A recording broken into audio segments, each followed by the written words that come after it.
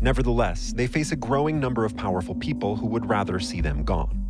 For far too long, Congress has enacted policies that fail millions of men, women, and children by expanding our carceral state and Congresswoman Ayanna Pressley introduced the People's Justice Guarantee, a resolution that, among many other things, would make it impossible to profit off of incarceration in any way. So, the resolution that you introduced, if enacted, would effectively put these companies out of business. In your view, that's the intention? Yeah, good, yeah. No, absolutely. Just want to make that clear. No, I mean, let me just try to contextualize this in the most, in a people-centered way. When you're just incentivized by profit, then you don't really care about the quality of the services.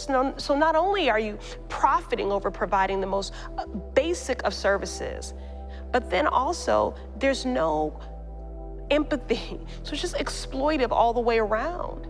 These companies say, well, we don't make the policies that decide who gets incarcerated and who doesn't, or for how long. We are simply an instrument of government to enact those policies.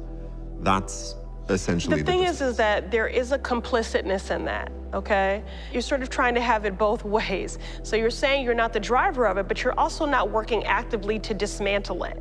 None of this is naturally occurring. Like, this didn't just spontaneously combust. Oppression, confinement, exploitation. This has all been legislated.